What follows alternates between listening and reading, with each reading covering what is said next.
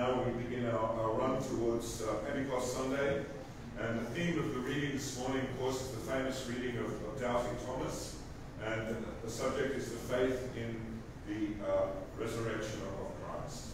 Thank you for being here this morning, being the faithful remnant. This is traditionally called Blow Sunday because few people come, and here you are. Thank you for being faithful. Let's stand and we'll sing number 506, How Great Thou Art.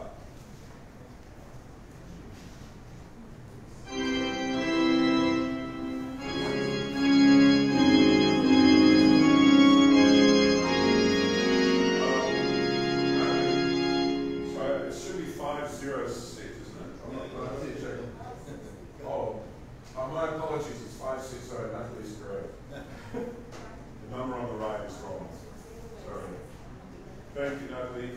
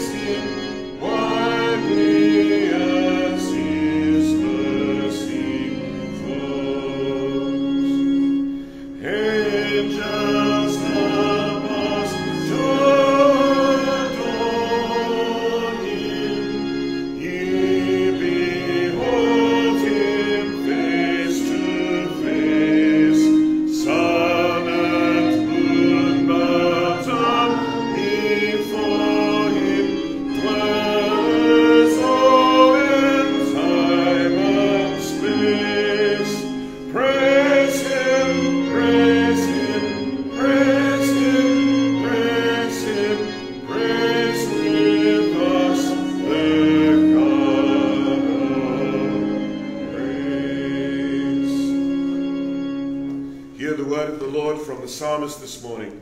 The right hand of the Lord is triumphed, the right hand of the Lord is exalted, the right hand of the Lord is triumphed. This is the day the Lord has made. We will rejoice and be glad in it. Welcome, friends. It's lovely to see you. Maybe just turn to our neighbors and say good morning and welcome to church. It's lovely to have you with us this morning. Thank you for being with us on this lovely morning. Let us turn to page 1 in the prayer book as we greet one another, saying, Hallelujah, Christ is risen. The Lord is risen indeed. Hallelujah. Let us pray. Almighty God, to whom all hearts are open, all desires known, and from whom no secrets are hid, cleanse the thoughts of our hearts by the inspiration of your Holy Spirit, that we may perfectly love you and worthily magnify your holy name, through Christ our Lord. We declare together the hymn of praise, saying, Glory to God in the highest, and peace to his people on earth. Lord God, heavenly King, almighty God and Father, we worship you, we give you thanks, we praise you for your glory. Lord Jesus Christ, only Son of the Father, Lord God, Lamb of God, you take away the sins of the world. Have mercy on us. You are seated at the right hand of the Father. Receive our prayer. For you alone are the Holy One. You alone are the Lord. You alone are the Most High Jesus Christ, with the Holy Spirit in the glory of God the Father. The Lord be with you. And also with you. We turn to the collect or theme prayer for today. And you notice in the words of the prayer that this is a prayer for the baptism candidates, or for us who renewed our baptism vows on Easter weekend.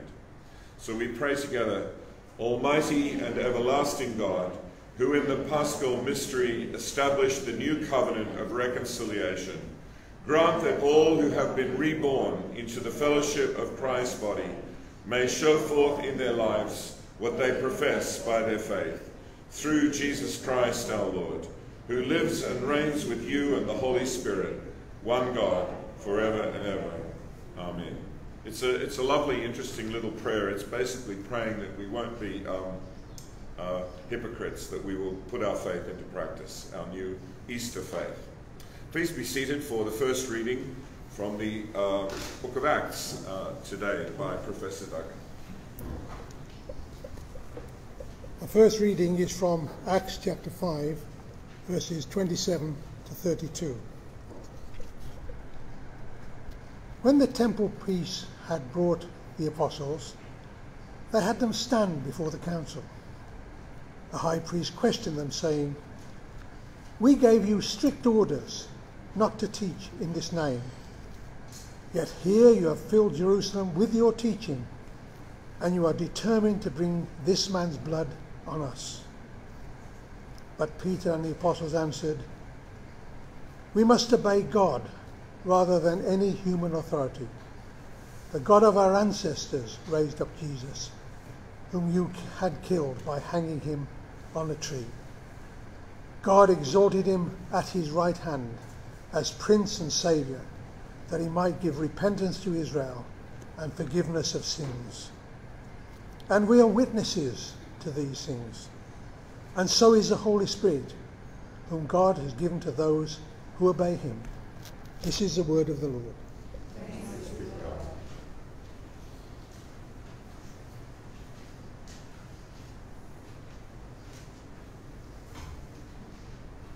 We are witnesses of these things. Let us turn to the Psalms we do and say it together from side to side by whole verse beginning on this side. The Lord is my strength and my song, and he has become my salvation.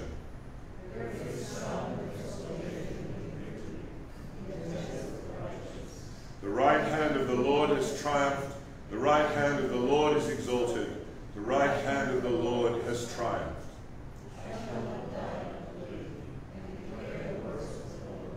The Lord has punished me sorely, but he did not hand me over to death.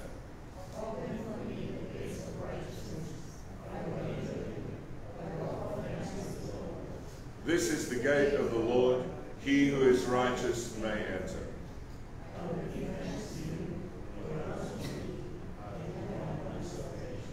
The same stone which the builders rejected has become the chief cornerstone.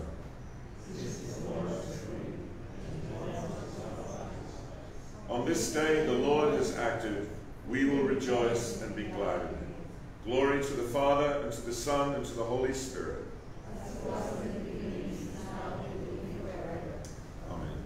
The second reading, the epistle reading, so-called, is from the book of Revelation. It's read to us by Cyril Picard.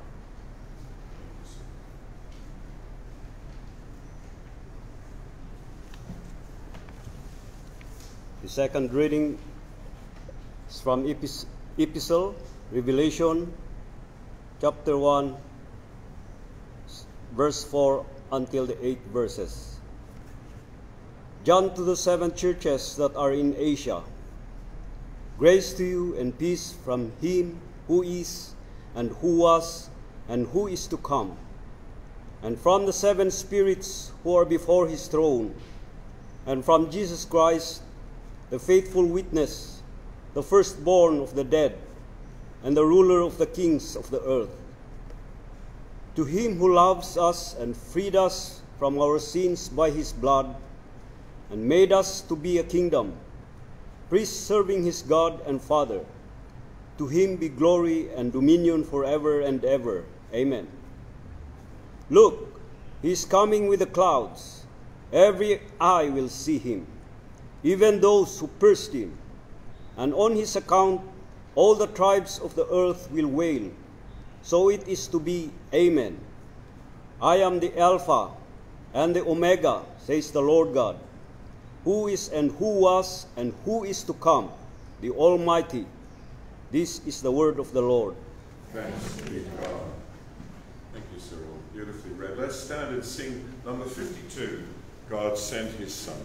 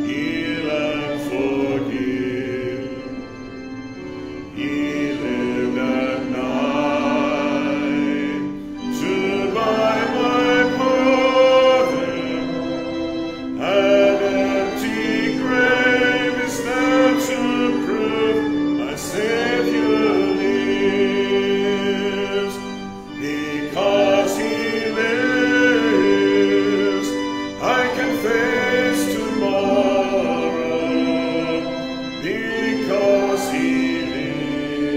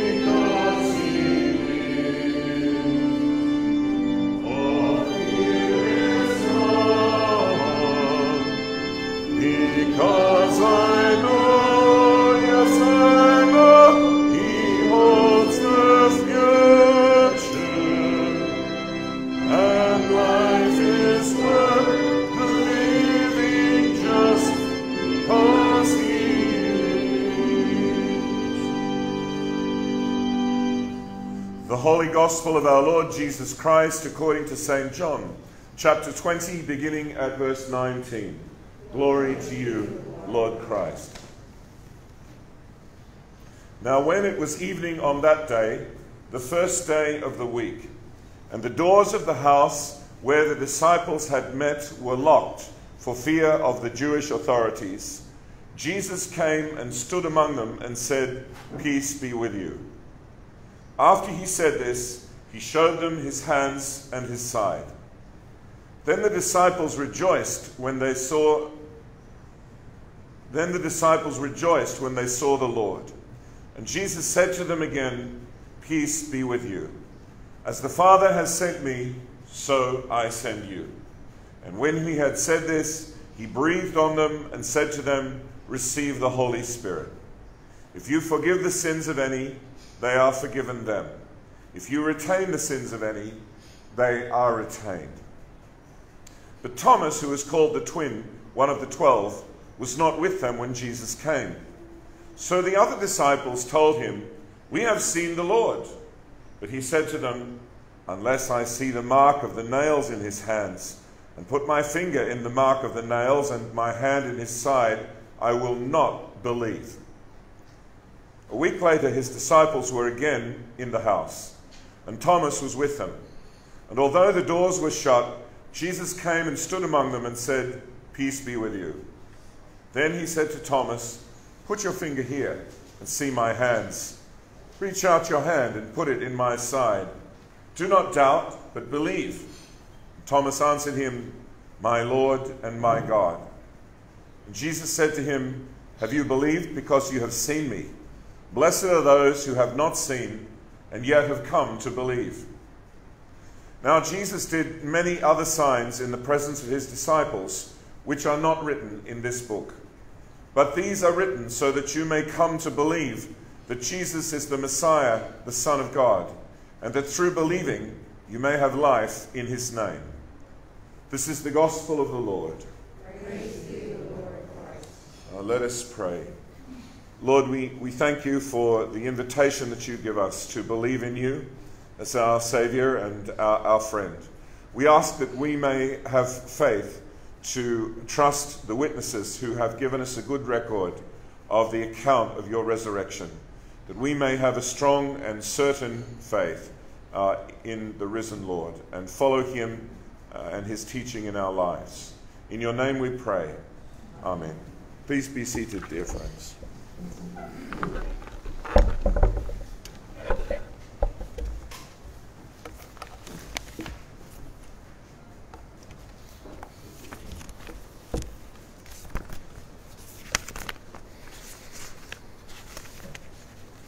This morning I want to share with you my sermon about Thomas.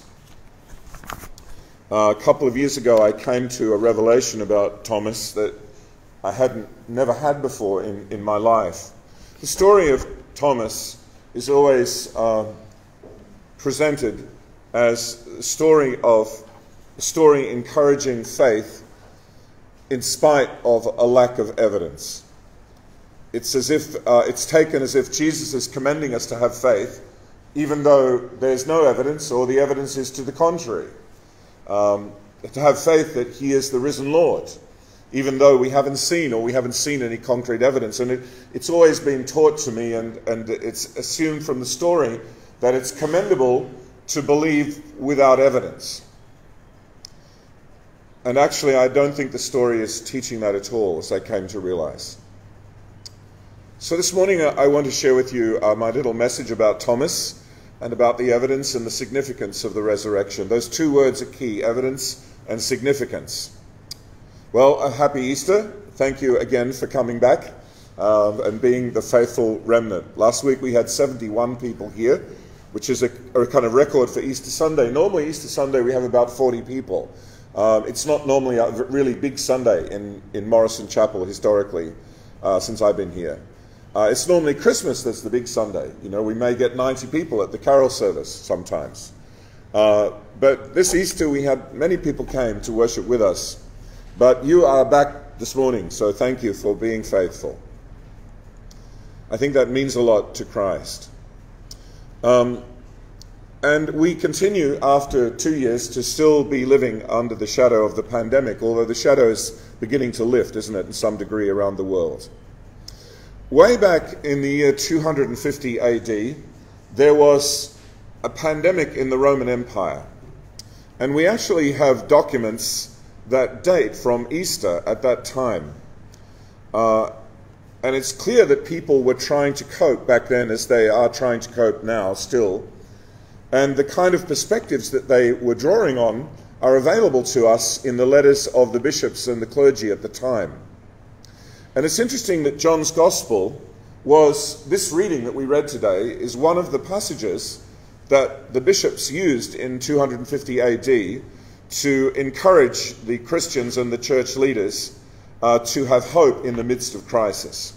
And I'll come back to that later. But I'd like to begin this morning with a lame joke. So here's the joke. A completely untrue story of a man who woke up one day convinced that he was dead. He tried to tell his wife that he was dead, but she was puzzled because here he was explaining to her that he was dead. So she wasn't convinced. But he was adamant that he was indeed dead. So he had a great idea. She had a great idea. She rang a doctor friend of theirs who came over to the house to help. And the doctor brought a big medical textbook, a science book. And he took the man through the evidence that dead men don't bleed. When the heart stops, the blood coagulates, and dead men don't bleed. So he took him through all the evidence, and the man eventually agreed with the evidence and said, yes, okay, sure, I agree, dead men don't bleed. At which point the doctor quickly whipped out a big pin and jabbed it suddenly into the man's arm, causing blood to spurt out. And the man looked at his arm and at the blood spurting from his arm and said, well, look at that. What do you know? Dead men do bleed. It's a little joke about faith, isn't it? And evidence.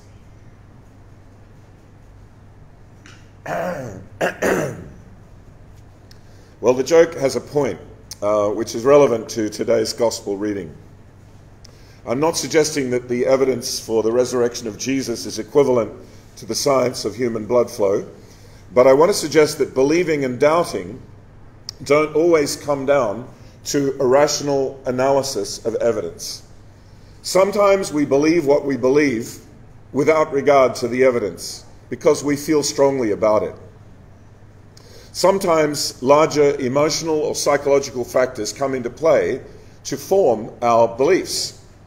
Our intuitions influence us. That is, we have a hunch that something is true, even if evidence seems to point to the contrary. We feel like we're being watched, even though we have no evidence. Or we feel like it's going to be a good day, when actually the day hasn't happened yet. We also may have life experiences that influence our beliefs. Maybe we have a bad experience of church, and that forms a negative faith perspective in us. Our preferences influence our beliefs and our biases, our prejudices. And the science around this is actually pretty clear. There's an atheist professor of evolutionary psychology called Jonathan Haidt, and he wrote a book called The Righteous Mind, in parentheses, Why Good People Are Divided by Politics and Religion. Why is it that in the West, people are so divided between right and left? Is it really that half the population are absolutely wrong and they don't know it, and the other population are right and they do know it? Or is there something else going on? We tend to make up, Haidt says, we tend to make up our minds intuitively. And after we've decided what we think, we prop up our beliefs and doubts with rational arguments. Haidt's book is an account of the last years of research into how people believe things and how we form beliefs and our doubts. And his basic argument is based on research data which shows that we make up our minds, we form opinions intuitively. Now, we wouldn't admit that. If you talk to people, if you discuss with people, they won't admit my opinions are based on intuition or my background or life experience. They'll tell you, this is fact. What I believe is true. It's correct. But actually, others can see that they're biased or they're making forming an opinion based on prejudice or a priori assumptions. It's very difficult to be self-aware about this issue. We are confident that we are the right ones, that we know and believe what we think we do because it's true. But actually the science shows that we believe what we believe more because of our feelings than facts. It's true of progressives and conservatives. It's true of the left and the right. It's true of skeptics and religious people. And interestingly, it's especially true of highly intelligent people who apparently have a great capacity to convince themselves that their intuitions and suspicions are really quite rational. The point is, when we come to something like the resurrection, our views of faith are partly based on evidence and partly based on how we perceive the significance of the thing that we're considering, such as our life experience and how we approach the whole story of Jesus, whether we think it's relevant to us or not. The vast majority of young people today think that the story of Jesus is not relevant. Even if you present a great deal of evidence to them to the contrary, that it in fact is extremely relevant to their life, they have this gut feeling that it's not relevant. The culture tells them it's not relevant. And it's quite hard for a teacher to overcome that feeling that they have, which they've garnered from the cultural world in which they live. So one way that I bring it home to them is I say, okay, if Christian faith isn't relevant, give me back your weekend. You no longer have Saturday and Sunday off. You have to work 7 days a week. See, because this was introduced partly through Christian faith. We have Sunday off because it's the Lord's Day. And Saturday is the Sabbath. It comes from religion. So if you think religion's not relevant, give me back your weekend. Oh, and by the way, I'll have Christmas and Easter and the other holidays as well. Because, you know, holiday is a holy day. And that tends to bring it home to them a little bit. But it's hard for them to accept that Jesus is relevant, even though it's extremely relevant. He's extremely relevant to many, many, many aspects of human life today. People often think that doubt and skepticism is really a modern invention, and that ancient people were simple folk who were gullible and believed anything. This is a common stereotype, that ancient people were not sophisticated and were not clever thinkers. It's only we sophisticated modern folk, we think, who question everything and who understand science. But actually, when you read ancient literature, it becomes very clear that while they may not have thought through the scientific method, ancient people were world-class skeptics and doubters. A fine example is in our gospel today. In our reading, we find the original doubting Thomas. After the resurrection of Jesus, we read in today's bulletin, you can open it if you like, back to the gospel in the second paragraph. This is actually verses 24 and 25. It says, Thomas, who is called the twin, one of the 12, was not with them when Jesus came. So the other disciples told him, we have seen the Lord. But he said to them, unless I see the mark of the nails in his hands, and put my finger in the mark of the nails, and my hand in his side, I will not believe. And the language here in the Greek that Thomas uses is really strong. He literally says, o me pistueso, which means, no, I will never believe. It's very emphatic in the Greek. It's in strong language. Thomas has made the decision not to trust his closest friends and colleagues. That's really quite a leap.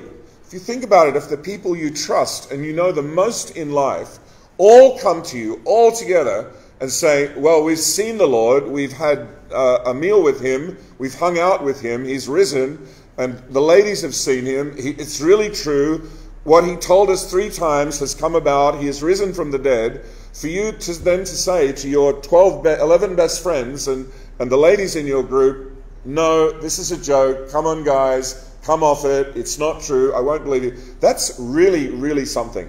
That's not just common garden skepticism or doubt. It's a really hard-hearted, hard-headed response. He will not believe the testimony of his most trusted friends.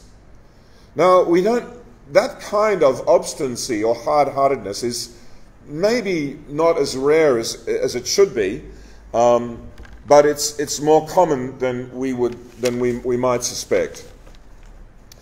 Thomas has made a decision not to trust his best friends, his dearest companions. And this is a serious subject. I mean, this is not something you're going to joke about, right? That the Lord, who's just been crucified, is risen and alive, and yet he cannot believe what they tell him. He is a very modern skeptic. Skepticism is not a modern invention. And when Jesus does appear to Thomas a week later, Jesus picks him up on this point of whether it's valid to believe only on the basis of one's own seeing and touching, the evidence of one's own senses. And Jesus says, blessed are those who have not seen and yet believe. And we always take that to mean, well, blessed are those who believe without evidence. But that's not what Jesus is saying. What Jesus is basically saying is, why didn't you believe the evidence of the testimony of your friends? In today's first reading, the Acts reading, it says, we are witnesses to these things, and so is the Spirit, whom God has given to those who obey him. So the early Christians, many of them, were witnesses to the risen Christ. And eyewitness testimony is a very powerful form of evidence. People have gone to the electric chair. People have been hung. People have been put in prison for life based on eyewitness testimonies. It's accepted in a court of law. We live every day by eyewitness testimony.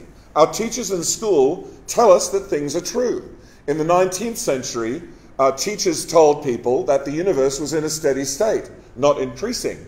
And the students in school believed it because their teachers, science teachers, told them. Einstein came along in the early 20th century and he said, yes, the universe is in a steady state. And everybody said, well, Einstein says it must be true.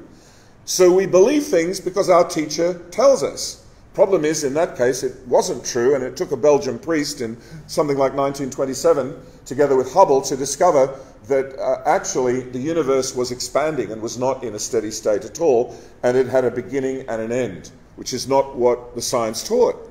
So the point is, though, that people in class simply believed what they were taught.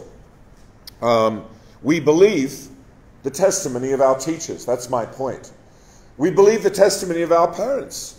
Our parents tell us that something is so, and we believe them because we trust our parents. They may or may not be right, but we trust people. We have to. Life has to function this way. Otherwise, we wouldn't get out of bed in the morning. We wouldn't do anything. We wouldn't get on a bus. We wouldn't drink the water because we'd be paranoid that we might be poisoned. But the Macau government tells us the water is good, you can drink it, and we believe them. Have we put the water under a microscope? No. Have we studied it? No. We don't know. We just believe it. So the vast majority of life functions based on this kind of faith, taking people's word for something that they tell us. And so Jesus is picking up Thomas not on the fact that he is looking for evidence, but the fact that he's looking for the wrong evidence. He wants the evidence of his five senses, what he can see and touch and taste. But Jesus is basically, I think the subtext, the hidden text, is Jesus is saying to him, why didn't you believe based on your friend's testimony? And indeed, the Christian faith hangs on testimony, written testimony, historical testimony. And our lives hang on testimony. You get on a plane because you have a friend who got on a plane and your parents got on planes, and you've always believed that getting on planes is generally a safe thing to do, and you're correct. But we don't believe it because we understand Bernoulli's principle, and well, some of us might, but we don't understand, the mechanics of an aeroplane and how it's actually working and how it's wired and how to fix it if it goes wrong. We don't understand those things. We take it on faith. So I've always thought all my life that Jesus is correcting Thomas because he wants evidence, but I don't think that's the case. I think he's correcting Thomas because he wants the wrong sort of evidence, because he's not willing to believe the very powerful evidence that he has, which is 11 of his best friends and all the ladies who are saying, yes, but I know it's impossible, but it's true. We've seen it, and this is not a joking matter. And Thomas says emphatically, I will never believe. So it's a very particular, hard-headed kind of resistance to truth. And you do find this in the world when you meet people, that you try really hard to present the evidence to people, and they will say, no, it's not true, because they hold on to their emotional attachment to an idea. So we read on in John verses 26 to 29. The story continues on in your bulletin. A week later, the disciples were again in the house, and Thomas was with them. And although the doors were shut, Jesus came and stood among them and said, peace be with you. And he says to Thomas, put your finger here and see my hands. Reach out your hand and put it in my side. Do not doubt, but believe. And Thomas now believes the evidence of his eyes. The story doesn't say he stuck his finger in the hole in his hand, and I've often pointed out to you that would be extremely crass. The irony is that all the Christian art down through the centuries that portray this scene has Thomas doing this. You've got Thomas sticking his finger in Jesus' side. Can you ever imagine that anybody would be so crass as to go and stick their finger in Jesus' side? That's what all the art shows. It just shows how art can miss the point of the story. The point is, when Jesus appears, he believes. He believes his eyes. He doesn't need to follow up with his touch as well. So there are different kinds of evidence. You can believe testimony, you can believe your eyes, you can believe your touch, but you can also believe your ears and the testimony that people give you if they're reliable witnesses. Blessed are those who have not seen, Jesus says, and yet have come to believe. This is one of the most misunderstood texts, I think, in the Scripture. All right. I've got ahead of myself, as usual. So we can know a great deal about what happened through strong, early, widespread testimony. And it's because the evidence for Jesus' resurrection is strong, early, and widespread that even secular historians today take the resurrection more seriously than kids in school would imagine. And I want to explain two reasons why this is so. There are many arguments for the resurrection, but today I just want to mention two reasons that secular historians take the resurrection of Jesus seriously. The resurrection of Jesus is a subject of serious historical study in the academy, in universities. And here are the two reasons why, two of many reasons why. The first reason is the tomb was empty. The body was missing. It's the greatest cold case in history.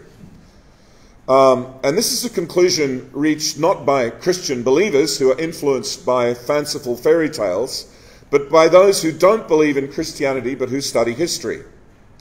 There are a few reasons why historians believe the tomb was empty. One, it's mentioned in three different sources. And these are sources that haven't been copied from one another. So it's not one source copied from another, but three separate sources tell us that the tomb was empty. Secondly, we have good evidence that the authorities in Jerusalem claimed that the disciples had stolen Jesus' body from the tomb. Now, whether you believe that, I don't believe that's true. The Christian account tells us that that was a lie that the authorities made up. But what it tells us is the tomb was empty.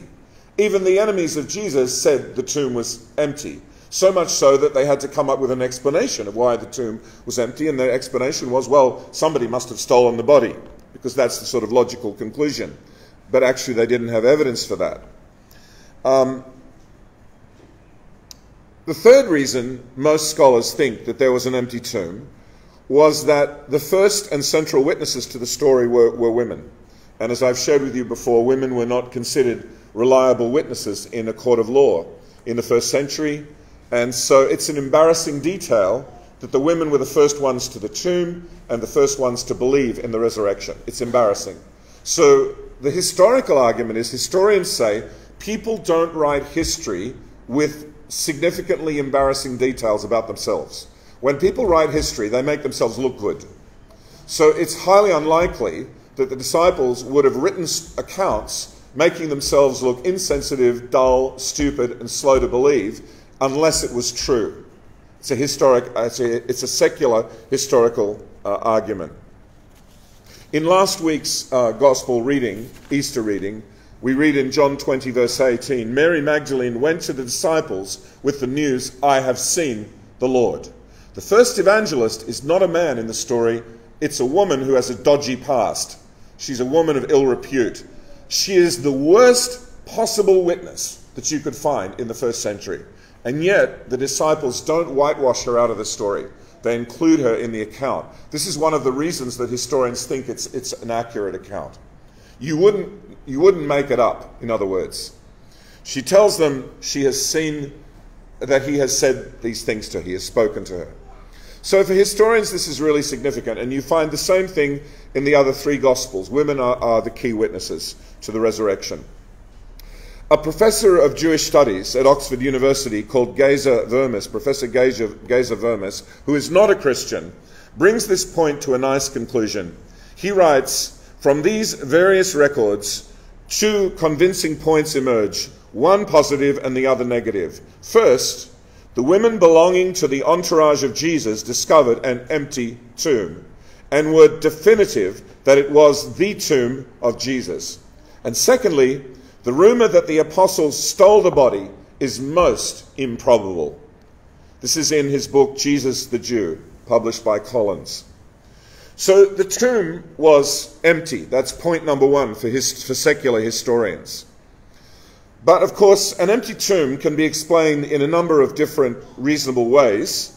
So it's really the second piece of information that causes historians to puzzle over this story of the resurrection. And the second piece of information is, from the very beginning, people claimed in good faith to be eyewitnesses of the risen Christ in significant numbers. And it gave rise to the church, which has become the greatest movement of people in the history of the world. And in the early first century, the church was persecuted to the point of destruction. And yet they still maintained, in the face of tremendous adversity, that they had seen the risen Lord, and they passed on that story. And the early church fathers write about the martyrs and about how they went to terrible deaths precisely because they had seen the risen Christ. It was the resurrection that kept them going. You know, you think that the early Christians died martyrs' deaths because they were fanatics. It's not the case. They weren't fanatics. They weren't stupid people. Nobody goes to get boiled in oil or thrown to the lions or sawn in half if they don't have to. They were not that kind of fanatic. The early church fathers tell us they did this because they had seen the Lord or because they knew people who had seen the Lord. This was the heart, the engine of the early church faith that gave rise to the Christian movement. Our evidence for there being eyewitnesses to these events is very strong. And there are three reasons the evidence is taken seriously by, again, secular historians. The first evidence for the people eyewitnesses seeing the risen Lord, is first-hand evidence. The first reason is that we have the testimony about people claiming to see the risen Jesus firsthand. John's Gospel is a good example. John is an eyewitness. He saw it himself, and he writes about it. So he's a first-hand eyewitness. Secondly, the second reason is that we have very early accounts close to the time. This is not written hundreds of years later. This is not from the realm of mythology. In fact, John's Gospel, which is usually considered one of the later of the New Testament documents, was still written very close to the time of the events described. Closer in time to Jesus than our best biography, for example, of the Emperor Tiberius, who lived at the same time as Jesus. His earliest biography is written well after the biographies that were written of Jesus. The Gospel of John is very early in terms of ancient history. In fact, we have an extraordinary statement that most scholars think was composed within a few years of the events from 1 Corinthians 15, and I've often preached to you about that in the past, so I won't go over it today. It's very, very early evidence, eyewitness evidence. Thirdly, the evidence is sincere. So we have eyewitnesses firsthand. We have very early evidence, and we have very sincere evidence. When you look into the academic literature, you find that most historical experts are convinced that the original witnesses were nothing if not sincere. They gave us their testimony in good faith. This is not a hoax. This is not a joke. These guys really laid their lives down for this. They really believed that they had seen the risen Lord. The reason they think that this is very straightforward, the original witnesses gained nothing from their testimony, and as you know, they all died miserable deaths. It's a terrible litany to read out the many ways in which the disciples were put to death. Things like being skinned alive and boiled and filleted and so on. Not very pleasant things to talk about. Why would you die for something that you know is true or not? Why would you die if you know it's a lie? Now, people die for what they believe in. We call them zealots or martyrs. But people don't die for something that they know is a lie. It just doesn't happen.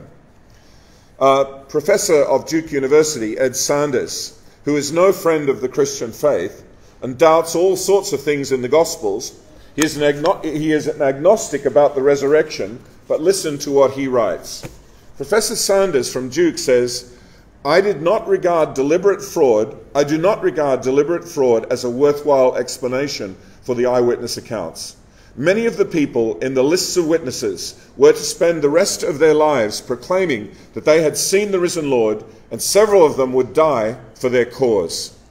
The fact that Jesus' followers, and later Paul, had resurrection experiences is, in my judgment, remember this guy is a skeptic and a non-Christian, he says, the fact that Jesus' followers and Paul had resurrection experiences is, in my judgment, a fact.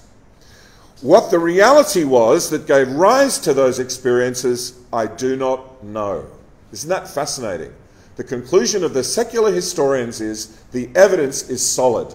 The problem is, what do you do with it? They can't explain it. They can't bring themselves to conclude, well, maybe he did rise, because that's the logical conclusion. So they basically said, I can't explain it. And a number of scholars say this. A number of secular, non-Christian or skeptical scholars, they say this because they're honest, you see. The facts lead us to the resurrection, but dead men don't rise, so we don't know what to say. He's an agnostic. He says something strange happened, that people really thought that Jesus was alive, but I just don't know what to do with that. I don't know what to make of it. And this is precisely where historical analysis leads us, and it's where it leaves us. We then find ourselves in the realm of intuition, prejudice, upbringing. We have to decide what we do with this evidence. There is an empty tomb, and there are multiple eyewitnesses claiming that they have seen the resurrected, risen Lord alive and well and having breakfast or walking around talking. You see, what we do with that really depends on our life experience, our emotion, our prejudice, our upbringing. All of these play a part in how we decide whether or not we take this seriously. And this leads us to the final paragraph of today's gospel and to the question of significance. I told you evidence and significance. So now we come to the last paragraph on page 4. Now Jesus did many other signs in the presence of his disciples, which are not written in this book. But these are written so that you may come to believe that Jesus is the Messiah, the Son of God, and that through believing you may have life, Zoe, eternal life, in his name. The significance of the resurrection is this: eternal life. It's so that we may believe and our sins may be forgiven, and we may receive life through his name and through his sacrifice. The resurrection is God's proof and pledge that he can breathe new life where there is death. Easter unashamedly proclaims eternal life. This is the hope we have in the face of death. It brings perspective on our mortality in this life. It says death is not the end. It says Jimmy has hope because although his beloved mum has died, she's died in the faith of Christ. He has hope to be reunited with her again. This is not a vain hope. It's not an imaginary friend hope. It's a hope based on his solid historic evidence. and eyewitness testimony from early on. I mentioned earlier the pandemic in 250 AD that went on for many years. Now, we call this pandemic the Cyprian pandemic of AD 250 to 260. Cyprian was 200 to 258. And we call it this because the best source of information about the pandemic comes from Cyprian, who was the Bishop of Carthage in North Africa at the time. He was a really important Christian leader in his world in the 3rd century, and he wrote a lot during the pandemic. He described the symptoms and details of the disease, which scientists are very interested in today. But far more important than his descriptions of the disease was what he said to the church, his flock. He spoke about finding perspective in the midst of crisis, pandemic, and death. He drew upon John's Gospel, the very passage we've just read today, to remind people that our hope is in the resurrection. It's not in the medicine or the treatment of the doctors. Ultimately, we will all die. Our hope is in the resurrection of Jesus. It's the promise that there is more to reality than the suffering of this life that we see and hear. This is what Cyprian wrote. Christ himself, our Lord and God, encourages us and says, I am the resurrection and the life. He's quoting John. He who believes in me, though he die, yet shall he live, and whoever lives and believes in me shall not die eternally. Cyprian goes on, if we believe in Christ, let us have faith in his words and promises. And since we shall not die eternally, let us come with a glad security unto Christ, with whom we are to conquer forever, conquer death. For death is not an ending, but a transition, a passage to eternity. This is a very striking passage from 250, 260 AD, speaking to us. It's a very modern message. The message is fresh and new. So the resurrection is not just significant for ancient times, it's eternally significant because it gives us hope throughout the ages. I want to conclude today with, I've shared with you this testimony before on this Sunday. It's a testimony of a man called James Garbutt. James Garbutt was a magistrate in the Australian courts in the state of New South Wales. And he came to church one day, which was out of character for him, and he revealed to the priest that he had a terrible cancer. And he's being confronted with his probable death. He felt that there were only two things that mattered to him at that time. Number one, what do you think they might be? What would matter to a man who's just had a sentence of death? Number one was his family. That's the great Aussie priority. And number two is the question of God. So he began an exploration of Christian faith. At first, his exploration was intellectual.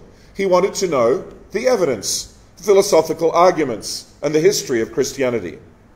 He realized soon that history is a lot like law, because both depend on testimony.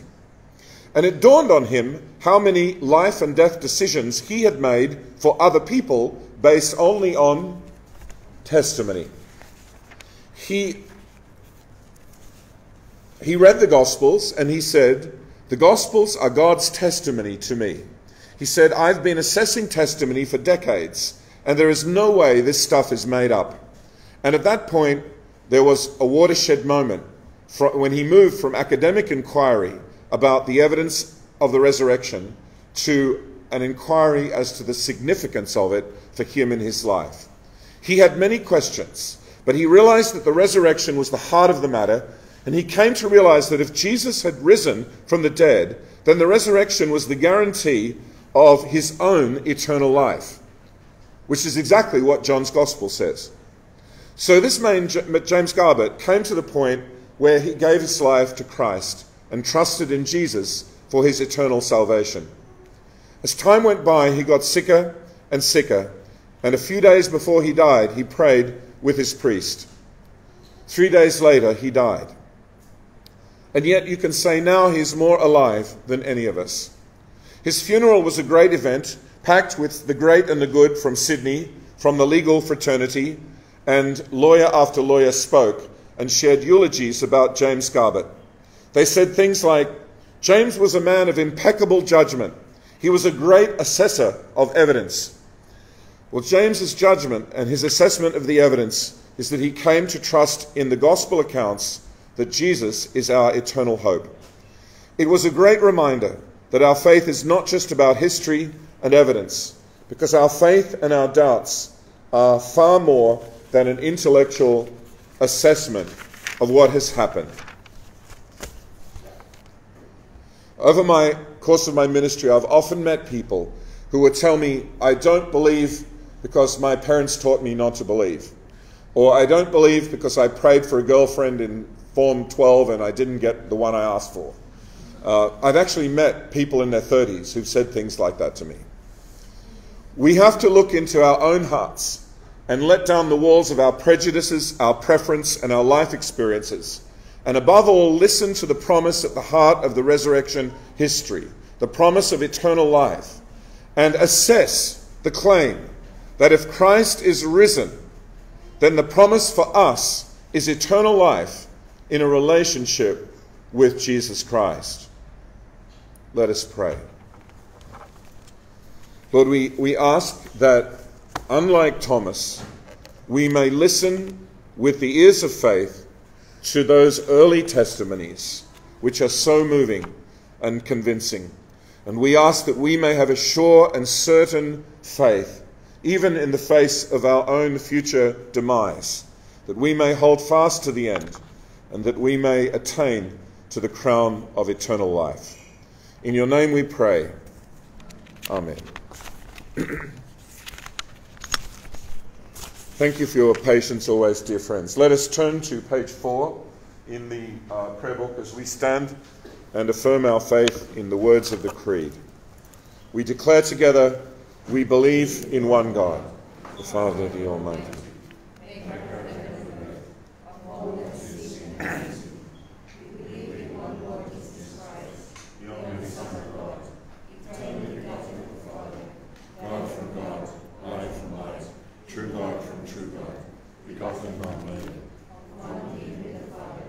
Through him all things were made. For us and for our salvation, he came down from heaven. By the power of the Holy Spirit, he became incarnate from the Virgin Mary and became made man. For our sake he was crucified under Pontius Pilate. He suffered death and was buried. On the third day he rose again, in accordance with the Scriptures. He ascended into heaven and is seated at the right hand of the Father.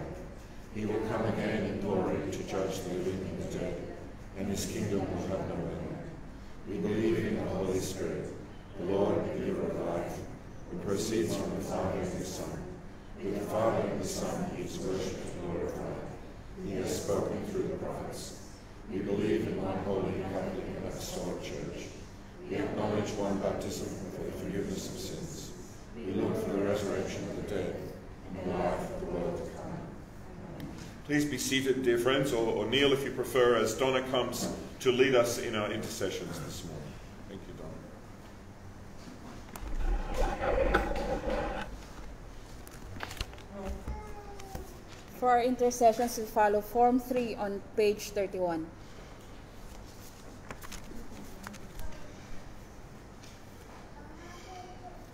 Father, we pray for your Holy Catholic Church, That we all may be one. Grant that every member of the Church may truly and humbly serve you.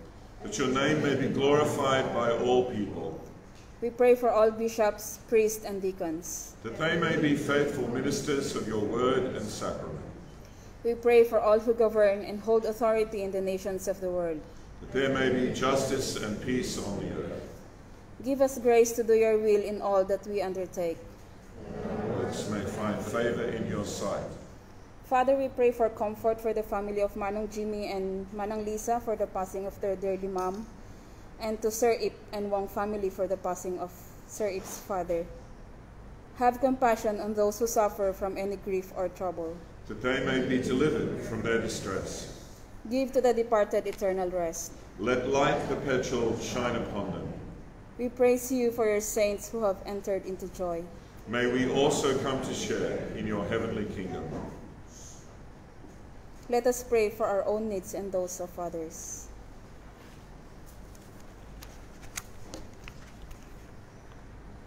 Lord, you said to your apostles, peace I give to you, my own peace I leave with you. Look not upon our sin, but upon the faith of the church, and give to us the peace and unity of the heavenly Jerusalem, where with the Father and the Holy Spirit you live and reign, now and forevermore. Amen. As we come to break bread together, hear these words. Jesus said, you shall love the Lord your God with all your heart and with all your soul and with all your mind. This is the great and first commandment, and the second is like it, you shall love your neighbor as yourself. On these two commandments hang all the law and the prophets.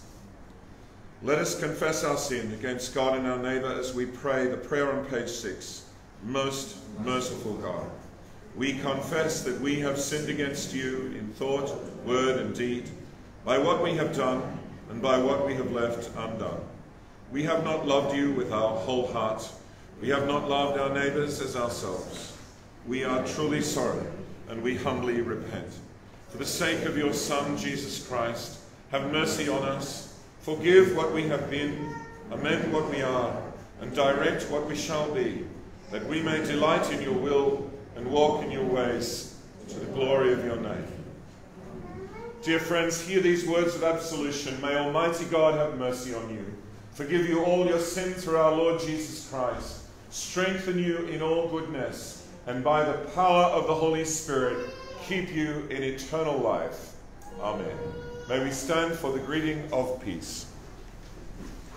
The peace of the Lord be always with you. And also with you. Let us greet one another with the peace of Christ. Peace be with you, Christ. Peace be with you, my team.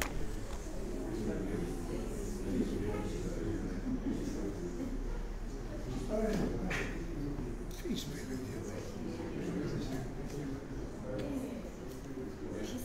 Peace be with you.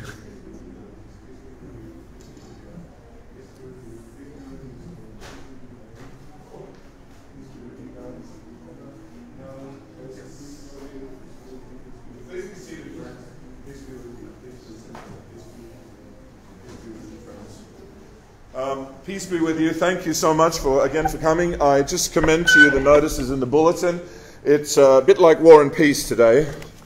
As you can see, there's a lot of things going on. I just want to mention that after morning tea later, our Philippine Fellowship here will have a bonding lunch together here in the courtyard.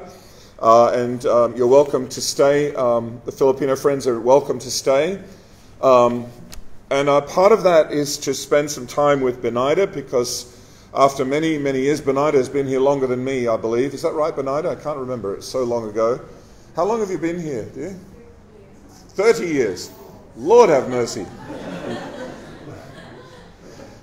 You're either a woman of great character or a person of great determination and stickability, or both, I think. Thank you, Benida, for your faithful service for 30 years. I think we should get her a gong or something. This May, June, Benida will be heading back to retirement and to her family in the Philippines. So it's coming soon. So the ladies will spend time together to have fellowship. And I'm open to suggestions of how we... Sorry. The old asthma. I think we should do something to farewell Benida. I think 30 years deserves something more than a handshake. So please think about that. If you have any suggestion, let me know. So I commend that to you, and I just encourage you to have a look at the notices. We have men's group coming up, women's group. The men's group are having Father and Son night this Thursday. Do please join us if you can. Please RSVP and let me know if you're coming. Please bring your son. We have sons all the way through, from little ones to teenagers coming. And we're going to have Eddie is going to organise a football competition. So it's 2 against 2, father and son against the others. So do please come along. And look, there's just so many things there. I just commit them all to you. We have men's group, young adults group. We have International Ladies Night on Saturday. Youth group. On Sunday we have the monthly Philippine Fellowship Bible study. They're doing excellent Bible studies in Matthew. Next Monday week is Philippine Fellowship Labor Day gathering at Miss Anna's home. All of these things you can read about in the bulletin. I should also flag that the 8th of June is the Morrison Chapel 100th anniversary. Now, it's the 100th anniversary all year, so the Church Council can arrange other activities, but I thought at least what we should do is have a communion. So I proposed that on the Wednesday night, the 8th of June, we will have a Thanksgiving Eucharist. Now, because Morrison Chapel is little, we don't dare advertise it. We can't have 400 people turn up in the middle of June. It's too hot and too humid. And we did consider, could we put chairs outside and all that, but I just think it's not a good idea. So we'll just advertise this in-house, and you're all welcome to come and have communion with us to celebrate this 100 years of this building. 100 years of this building in the 8th of June. So that's really something to give thanks for. And we'll have a 100th birthday cake. In fact, the presence of a church here is over 200 years old, but the original church got eaten by white ants and the roof fell in, and it fell into terrible disrepair at one time. At one time it was used as a fireworks storage place, apparently, and it's had a very interesting, colourful history. And we'll hear more about that on the night, on the 8th of June. So, it would be good to get some decoration happening that night, to have some balloons, and so we can have a little celebration ourselves here. But I just propose to do that in-house. We can't cater for children. We can't cater for hundreds of people. It's going to be stinky, hot and humid. So I just don't see any way that we can advertise it to the whole world. So don't bring your friends. All right. I will let the Church Council think of. The Philippine Fellowship is planning a birthday party in November, December, which we will invite everybody to later in the year when the weather's better. And then we can go outside when it's past typhoon season and have an out. What we'd like to do is have a combined service with 9 and 11 together here, maybe at 10 a.m. or something. And everybody can sit outside and we'll pray it won't rain. Last time we did that, it rained. About 10 years ago, we had a combined service, and it rained cats and dogs. Anyway, best laid plans of mice and men. In the bulletin, there's a mistake on page 10. It says that we're praying for New Guinea on the 17th of April. That should, of course, be today. We're praying for the church in Papua New Guinea. They need a lot of prayer, so please keep them in your prayer. Let us sing our offertory hymn, which is number 414, the traditional Let Us Break Bread Together.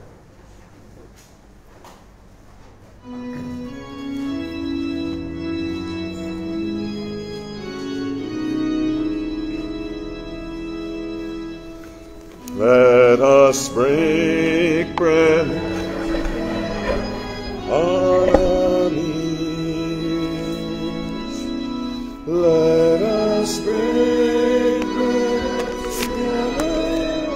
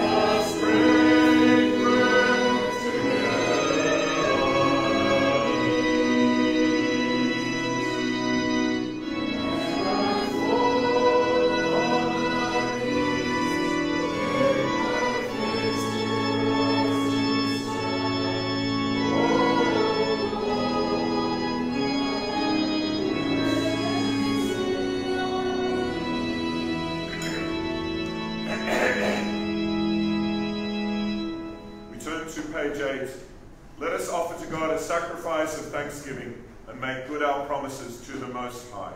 We pray together, yours, Lord, is the greatness, the power, the glory, the splendor, and the majesty.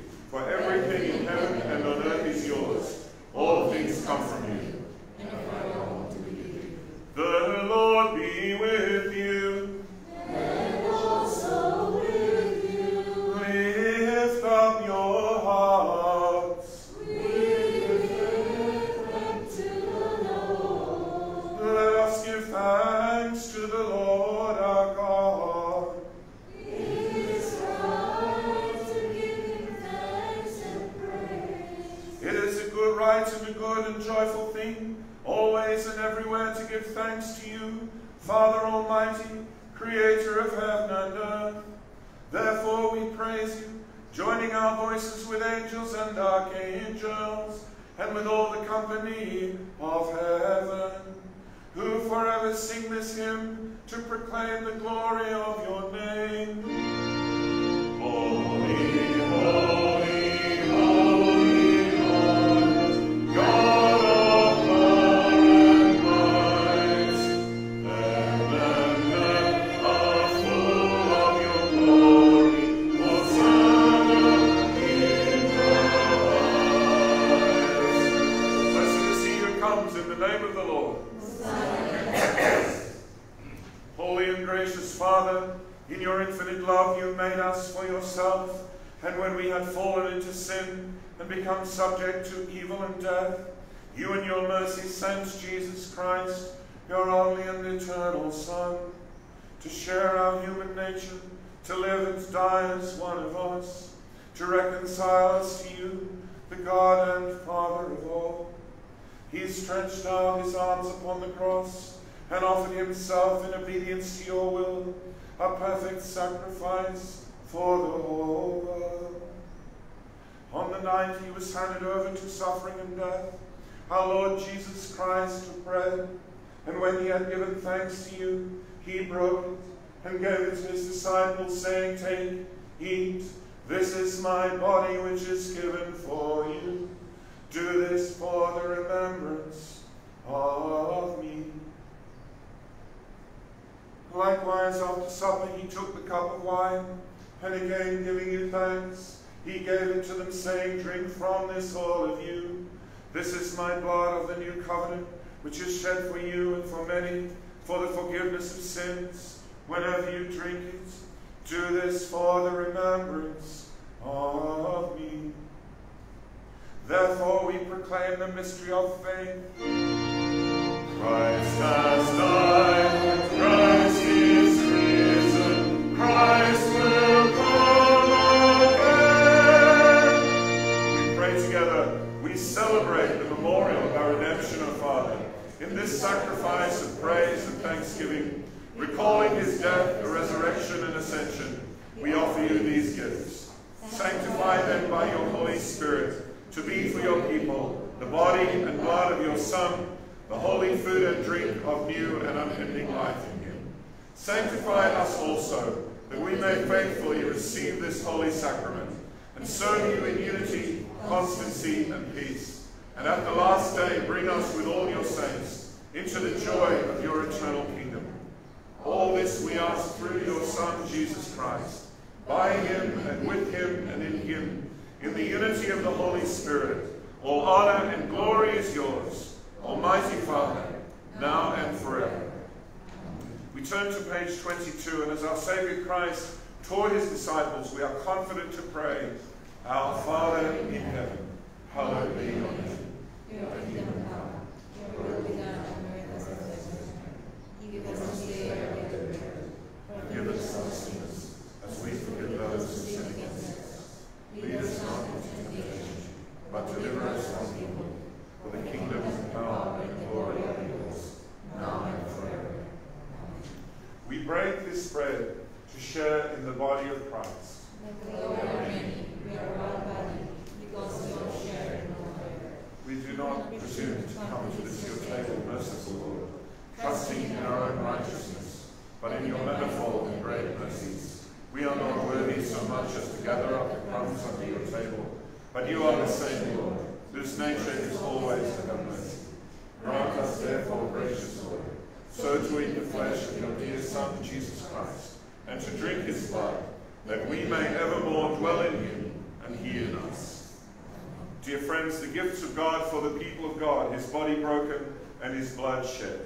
Let us take them in remembrance that Christ died for us, and let us feed on him in our hearts by faith with thanksgiving. We do, as always, invite you to join with us at the Lord's table today. The body of Christ in eternal life.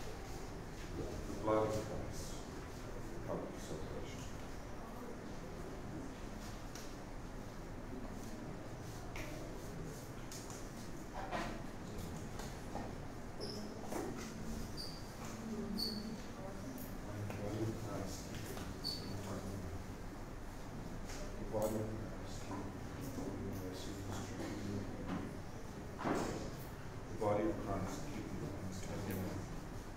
Bless you and keep you to eternal life.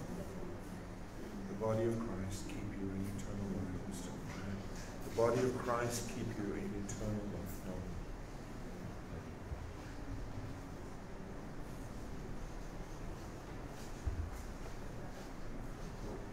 The body of Christ keep you in eternal life. Elizabeth, the Lord Jesus, bless you. Eddie, the body of Christ keep you in eternal life. The body of Christ keep you in eternal life. Only the body of Christ is broken for you. The body of Christ keep you in eternal life.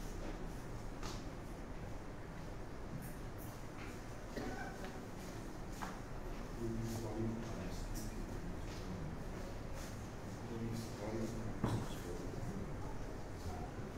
Please, the body of Christ is broken. Please, the body of Christ keep you in eternal life. The body of Christ is broken. The body of Christ keep you in eternal life. Till the body of Christ is broken for you. The body of Christ keep you in eternal life. The body of Christ keep you in eternal life.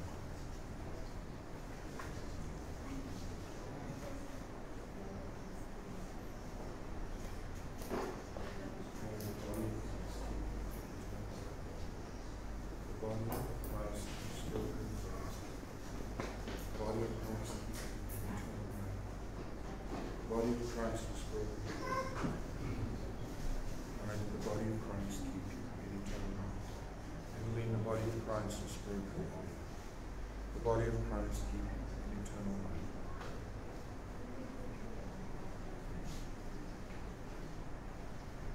The body of Christ is broken.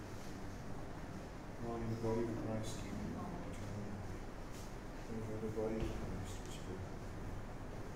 See the body of Christ keep you in eternal life.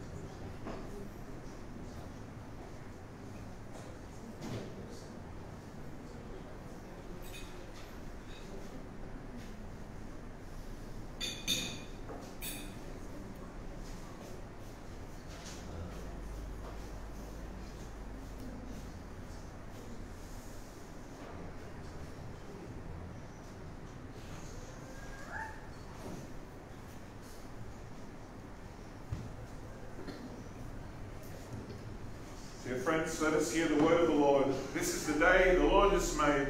We will rejoice and be glad in it. We turn to page 25 in the prayer book. As we give thanks for these mysteries, we pray together saying, Eternal God, Heavenly Father, you have graciously accepted us as living members of your Son, our Savior, Jesus Christ, and you have fed us with spiritual food in the sacrament of his body and blood. Send us now into the world in peace, and grant us strength and courage to love and serve you with gladness and singleness of heart, through Christ our Lord. Amen. Hear these words of blessing. The blessing of God Almighty, the Father, the Son, and the Holy Spirit be with you and those whom you love, now and forevermore. Amen. Thank you for coming today, dear friends. The Lord bless you. I hope you'll have a fruitful and happy week ahead in the service of the Lord. Let us sing our closing hymn. I propose we sing 3 verses, verses 1, 2, 3. of Hallelujah, sing to Jesus. Let us stand.